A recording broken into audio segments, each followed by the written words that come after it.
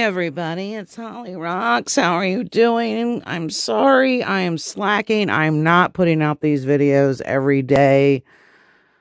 So it is not your daily dose of TikTok. It is turned into whenever I can do these videos. TikTok. I'm fucking so busy. But hey, I appreciate you guys' patience and coming back when I do get stuff posted. Hey, there's my friend Josh. Congratulations to his wedding in New Orleans. Oh, congratulations to your wedding. Now let's watch this. All that I see, absolute horror. Aww. Alright, so this is all about couples. This is about couples from the worst to the best, to the best, to the worst. We are. I want to be a single mom with a boatload of trauma, but at least... Oh, what was that? I went too far. I can't. That was too fast. Okay, here's some friggin' foreigners trying to hit on me. Anybody that is in a military uniform that just sends me like one word, hey, this is what you'll get. You'll get me responding with, I don't really check my TikTok messages. I really don't. Like every few months, I'll be like, this is not the way to get a hold of me. If you want to get a hold of me, it's definitely not TikTok. And it's like, there's just so many disgusting scammers out there, guys. Like, seriously, you're not going to meet the one on TikTok. You got to be careful. And, like, anybody that believes that a celebrity, like a straight-up celebrity, is going to go out of their way. Like, look, I got Luke Combs. I got friggin'... Who else? I think I got, like, Kevin Bacon. Friggin' Blake Shelton. Just like all sorts. Look, there's Kevin Bacon. Like all sorts of celebrities. Because I'll follow their fan account. I'm like, I love them. And then it turns out to be some sort of scammer. Thank you for liking. See, look, immediately you can start. Look at the misspellings. Look at how they phrase. Do you think that Kevin Bacon would talk like that? Together we can shun this act. I mean, come on. It's not fucking Kevin Bacon. Kevin Bacon's not really going to message you. No. If he was going to message me, I would hope that he would message me on a YouTube video or message me through Instagram or something like that, but not through TikTok.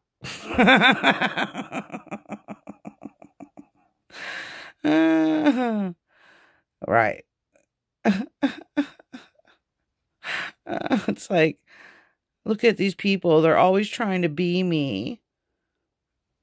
See, people just try. I'm like, okay, dude, cool. Okay. Who else we got? Who else we got? Look, these are all like a lot of like, say hi, say hi. No, I don't. Because if I know you, I'm going to just talk to you on my phone. Like Keanu Reeves. Nice to meet you. I know where you are chatting from. I just want to say a very big spelled thank you wrong. Text me your number so we can get to... Ha! Sure, Keanu. Let me give you my phone number immediately. Hot dogs. I want a hot dog. Oh my God.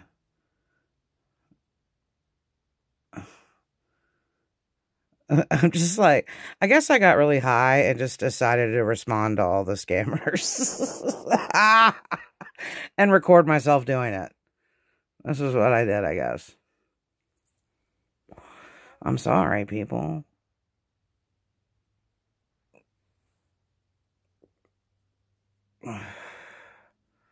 I'm William. Okay. Should I cover my half or... You sure? Oh, thank you so much. It was delicious. But I'm going to probably head up because it's late. And I have to get up early in the morning, so... walk into your room? I don't know if they allow if you're not staying in the room. It'd just be easier if you. But I appreciate dinner, and I get it. Oh, I get it. Seriously, isn't.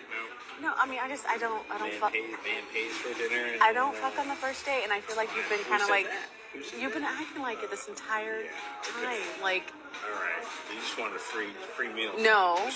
First off, I have no problem paying for my own bill to avoid something like this. Go for it. Do it. Fuck it. Are you serious right now? Yep, just do it. Pay for your own bill. You're a fucking asshole. Like, I have no problem. Yeah, no shit. I appreciate it. Should I cover my half? Just ridiculous. Should I cover my half? Like she offered.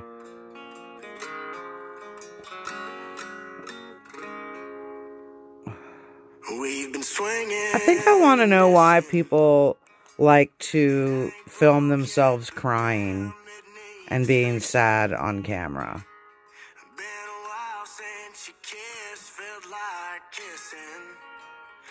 You know, because she had to put, like, all the, you know, she had to go back and put all these words into the video. So it's not... Just give it time. Just give it time. Literally, just give it time and see what happens, right? Just focus on yourself. Don't go and do pointless hookups. Don't go and drink your pain away. Don't go... Stop doing that hand thing. Don't do that, right? I'm not saying not to go out and have fun with some friends, but don't go and fill this void that you're missing with pointless things. Just really work on Yeah, I have a habit of doing that. I've done that in between certain relationships where I just, like, after one relationship, I was with this person for 9 years. After we broke up, I just went dick crazy. And coochie crazy. Hit the gym. Hit the books. Well, I didn't want to do any of that. I just wanted to fuck a whole bunch of people, so thank you. Thank you for making me feel like a whore. I hate you. Whatever your name is. Alan. Alright, what are 3 signs that your relationship is worth fighting for? My name is Christina. I am a certified relationship coach, and if you are going through a hard chapter or a hard moment in your relationship and you're debating, do I leave? Do I stay? What do? Do I keep putting in the work? I have no idea. Maybe this can help you figure it out. My number 1 that your relationship is worth fighting for is that you can be vulnerable with your partner. Yes. It is so rare that we find someone that we build a connection with that we can let our walls down, right? It's scary to let our walls down. Trust me, I know. Why is only one of her nostrils red? Looks like she just did a whole bunch of blow before this video. I kept those walls up thick. Look at one of her nostrils is like really red. To knock those walls down. But the minute that I started realizing, like, okay, I can be myself around this person. I can be vulnerable around him. He sees me, my true colors, all of the good, the bad, my coke addiction. The weird things, and he still accepts me for my true, authentic self. Lets that wall chip down a little bit. And if you feel like you can be your true self with someone, it's a rare thing to find. So if you can be vulnerable and you've let your walls down with someone, it could be worth fighting for.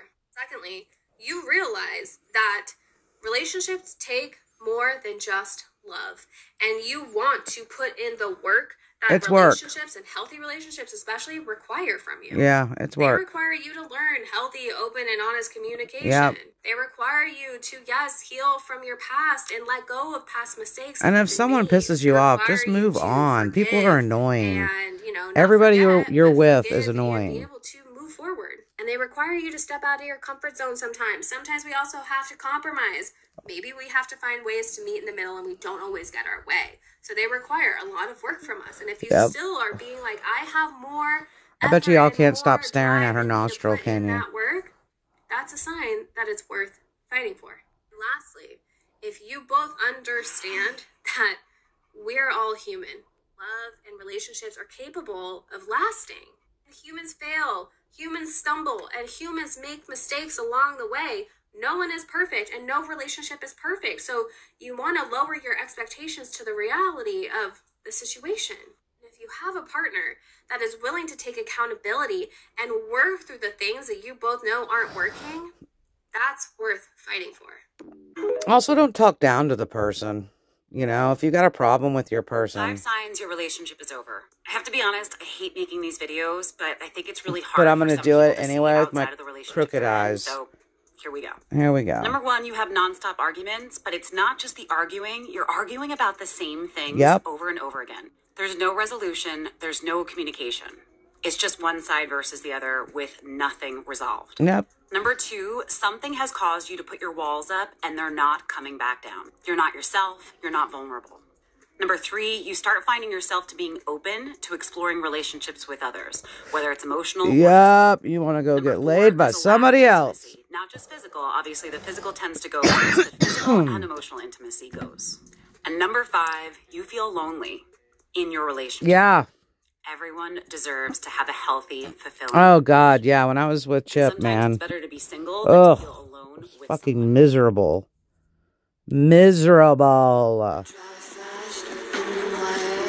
Look, I'm Lana Del Rey.